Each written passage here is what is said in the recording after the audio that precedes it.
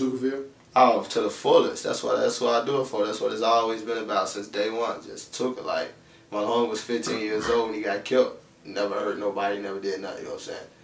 It's just the fact, like, niggas feel like, oh, they can get to us by disrespecting, bro, you know what I'm saying? They know that's what get us riled up and shit. Everybody want to smoke Tooka, you know what I'm saying? Like, for what, bro? I don't even know Tooka been there 6 years, bro. A shorty, you know what I'm saying?